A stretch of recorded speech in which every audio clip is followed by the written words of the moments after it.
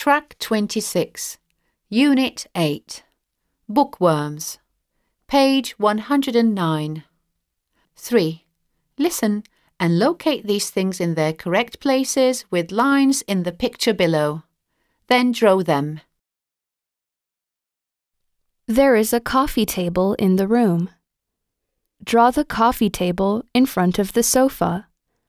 Draw the vase on the coffee table. Draw the houseplant and the bookcase near the sofa. The houseplant is between the sofa and the bookcase. The dictionary is in the bookcase. Draw the painting over the sofa on the wall. Draw the bookshelf under the clock.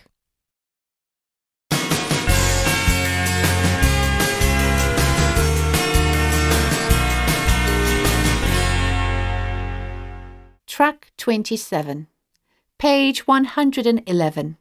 7. Listen to the telephone conversation and match the names with the people as in the example. Hello. Hi, Tim. It's Maria. Where are you? Hi, Maria. I'm at the nursing home. Really? I missed our friends very much. Where are they now? They are in the garden. Mrs. Harrison is sitting on the bench and reading a book. Where is Mr. Jackson? He is next to Mrs. Jackson. They are walking, and Mr. Adams is reading his newspaper. Where is he? He is sitting on the bench in front of the big tree. Mr. Taylor is at the bench behind Mr. Adams. Where is Mrs. Anderson? She is on her wheelchair. The nurse is with her. Hey, why don't you come here and see them yourself? Okay, that's a good idea.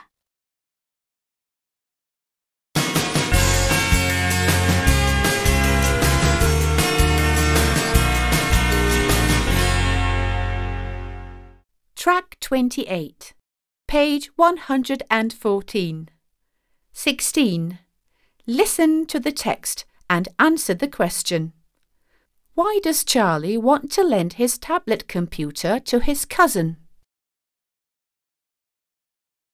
Hi, my name is Charlie. My father bought me a tablet computer last week. I looked for some information on the internet and I prepared my science assignment last Wednesday. It was very easy. My sister found some sites for me and I began to read books online. I finished my first ebook on Thursday and my second ebook at the weekend. I enjoyed reading books on my tablet computer very much, and I want to lend it to my cousin for a short time because she is a real bookworm.